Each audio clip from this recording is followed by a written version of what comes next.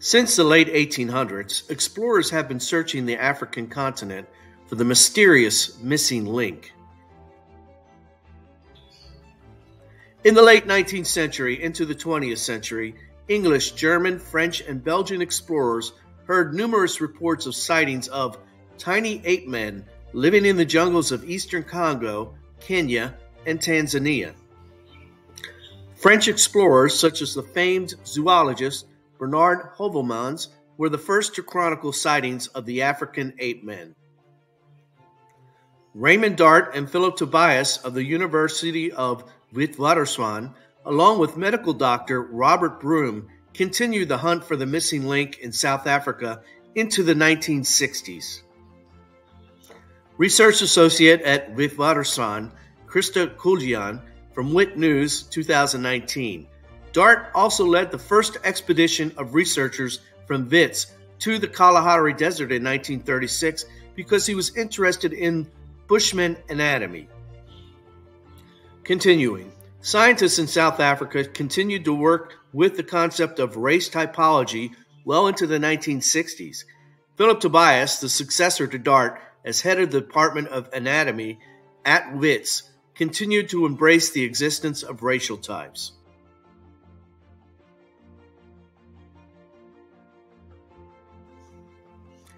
Geneticists race-define archaic hominin DNA admixture in modern humans. University of Wisconsin evolutionary science professor John Hawkes explained the way latent genetic lineages can occur in modern populations in a paper published in 2008, A Genetic Legacy from Archaic Homo. Continuing, adaptive alleles may have introgressed from archaic populations into modern humans. When an introgressed archaic allele has a selective advantage, interbreeding can lead to its spread or fixation in later human populations. Continuing, several genetic loci are candidates for such introgression, including microcephaline, a gene influencing brain development, which may suggest that the evolution of human cognition depended in part on the genetic legacy of archaic groups. In 2009, 10, 11, the genetics world was experiencing a frenzy of activity with research into archaic hominin DNA. Svante Pääbo and his team at the Max Planck Institute in Leipzig, Germany, had just confirmed the presence of Neanderthal DNA in the Eurasian genome. A year later, another astounding discovery. Johannes Krauss, working in the Svante Pääbo lab, noticed a slice of a finger bone given to them from a Russian archaeology team did not match the Homo sapien or Neanderthal genomes. It was a new species, Denisovans. In Arizona, in the western United States, another genetics team was working on similar research. Dr. Michael Hammer is a geneticist at the University of Arizona. Hammer et al. Were focused on discovering archaic admixture in Africans. Genetic evidence for archaic admixture in Africa, PNAS 2011. A long debated question concerns the fate of archaic forms of the genus Homo. Did they go extinct without interbreeding with anatomically modern humans? Continuing, are there genes present in contemporary populations?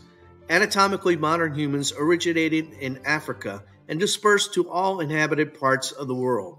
What is not known is, did archaic hominins make a genetic contribution to modern humans? Continuing, our findings suggest that Central Africa may have been the homeland of a now extinct archaic form that hybridized with modern humans. Atlantic Magazine 2011. A new paper published by Michael Hammer, new evidence that Homo sapiens had sex with several species of our ancestors across the African continent, interbred with Homo erectus, Homo habilis, and possibly others. Continuing, Hammer says that despite earlier skepticism about interbreeding between human species, Our DNA shows otherwise. Quote, we think there were probably thousands of interbreeding events. It happened relatively extensively and regularly. Unquote. Dr. Hammer speculated in Pacific Standard magazine in 2017, perhaps the African version of Homo erectus. Quote, we may use genetics here as a predictor of what the paleontologist might find, end quote, Hammer says. Continuing, Dr. Hammer's research suggests that humans and earlier hominids, Homo erectus, mated, a conclusion that would alter out of Africa theory. Arizona.edu on the PBS series First Peoples. He approached the mystery by looking for genetic fossils, signatures of populations living in Africa today. Hammer's group is one of the few in the field that have been able to trace extensive mixing among early humans. Tragedy struck the Hammer family. Their daughter Shay died at age 15 from a rare form of epilepsy, SCN8A. Dr. Hammer lost interest in pursuing the ghost species DNA for Africans. He threw himself into finding a cure for rare genetic diseases. From KOLD TV Tucson, 2019. Shay's legacy lives on through new research.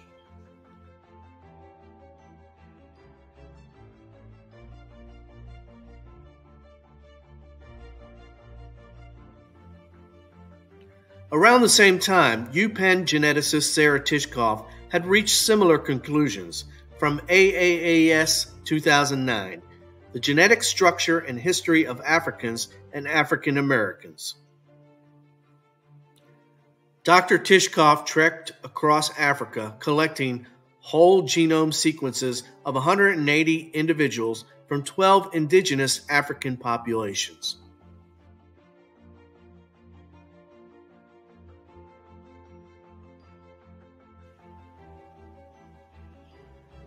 Tishkoff et al.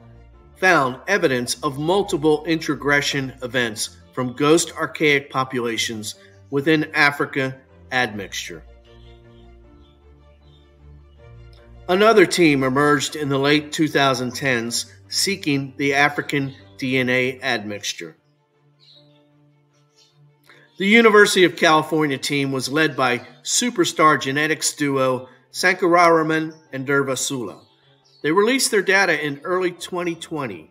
They found up to 19% of the African genome comes from a mysterious archaic hominin.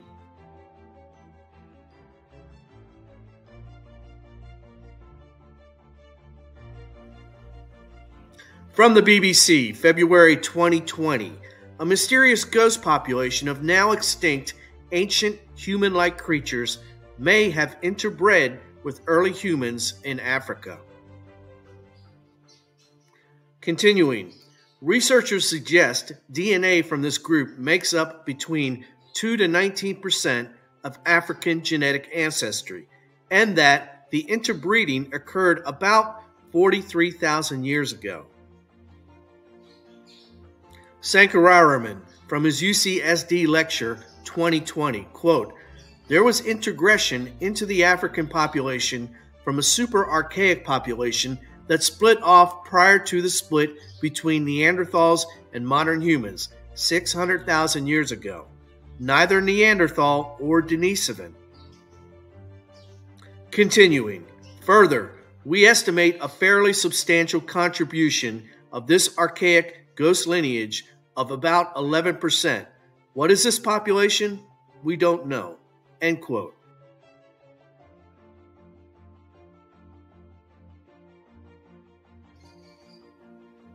In March 2023, two medical researchers from Africa released a study that adds a gigantic piece to the puzzle of archaic hominid DNA admixture in modern Africans.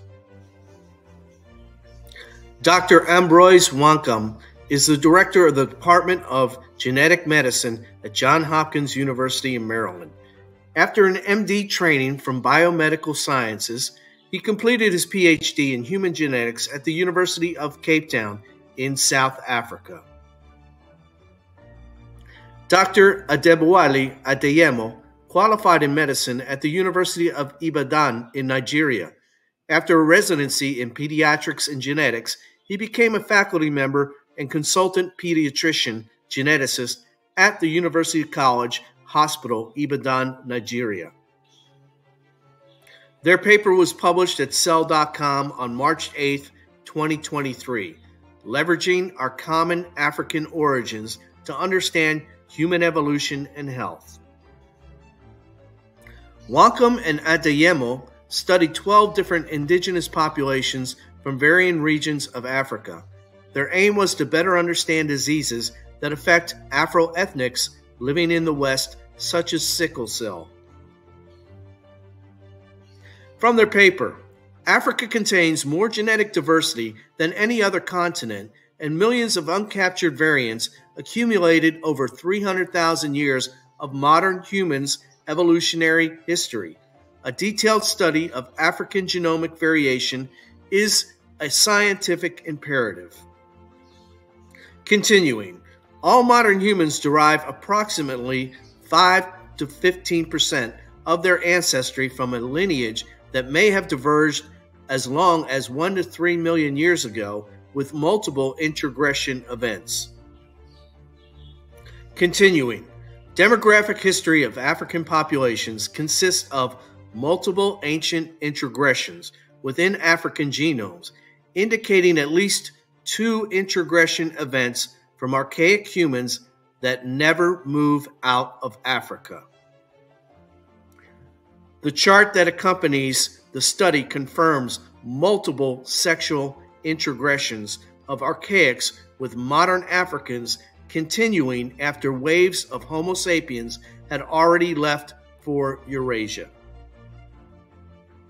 The 3 introgressions represented by the blue line occurred 800,000 years ago, 200,000 years ago, and 60 to 80,000 years ago. Homo erectus would seem to be the most likely hominid to introgress at all 3 points. Dates for Homo erectus, ergaster, are from 1.9 million years ago to 70,000 years ago in Africa. Michael Hammer had found strikingly similar results in 2011. From Dr. Hammer's paper, interestingly, the Mbute Eastern Pygmies represent the only population in our survey that carries the introgressive variant at all 3 candidate loci. Wonkum Adeyemo continue. Ancestors of Southern African San and Central African rainforest hunter-gatherers diverged from other populations 200,000 years ago. Gene flow between Eastern and Southern KhoiSan hunter-gatherer populations lasting until 12,000 years ago. Continuing, these results suggest the possibility that the KhoiSan, Hadza, Sandawe, and Pygmy populations are remnants of a historically more widespread Proto-KhoiSan Pygmy population of hunter-gatherers. The findings of the African team of Wonkum and Adeyemo mirror those of Sankararaman and Dervasula from 2020. Both genetics teams suggest at least 10% archaic admixture in the African genome. The evidence is now clear. Multiple genetics teams from distinguished universities have all reached the same conclusion.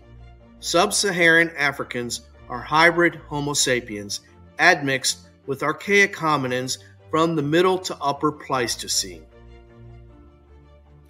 But is the modern African admixture with one species or a variety of archaic hominins? Homo naledi, species X,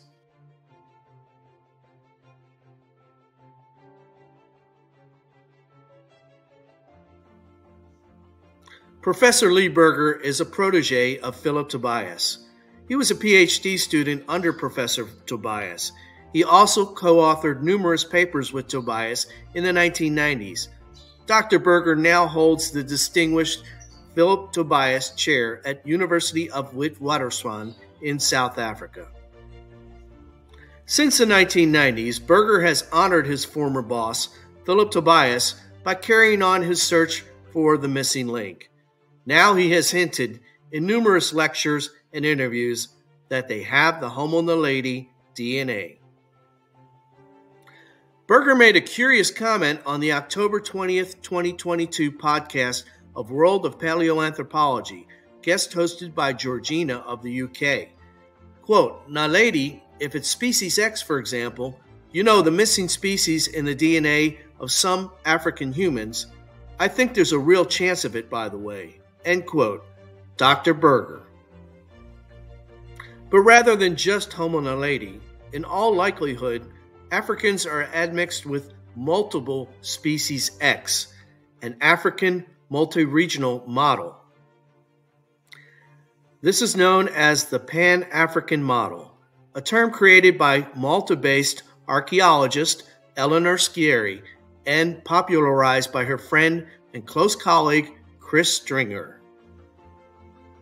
Under a Pan-African model, Central African pygmies could be direct descendants of Australopithecines, as the French explorers originally proposed.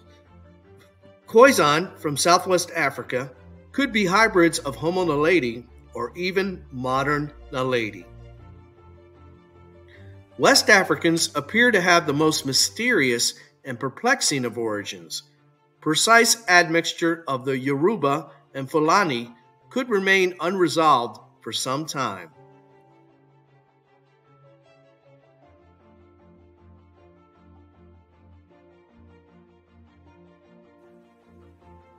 Hominid fossil evidence from sites such as Lake Turkana in Kenya and Olduvai Gorge in Tanzania confirm Homo erectus and ergaster were largely in East Africa.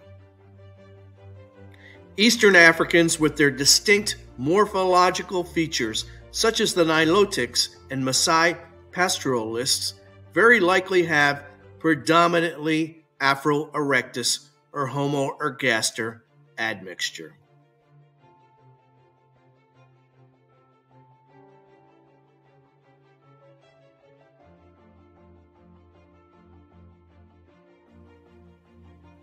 Subspecies support maximum diversity for Homo sapiens. Please help us spread our pro-human variation message by passing this video on to others. And thank you for your continued support for this channel. Remember to leave a comment, hit the like button, and subscribe. Thank you. Thank you for watching. Leave a comment, pass this video on to others, and hit that like button. Thank you.